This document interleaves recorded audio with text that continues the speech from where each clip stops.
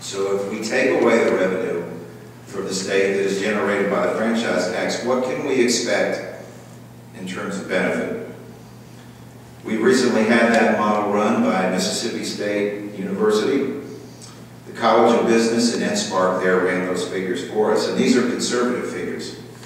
So that over a period of time, if we eliminate that over the 10-year period of time that the chairman spoke of in this bill, we can expect to generate another 3,287 new jobs. We can increase our GDP in the state by $237 million. Personal income levels will rise by $205 million. So as we remove this revenue source, we will see all of these benefits that will accrue to the state. And I can tell you, study after study after study over the last number of years have indicated that this is a tax that stands out when cyclication consultants are looking at the state. It's a tax that is obviously impacting our existing businesses.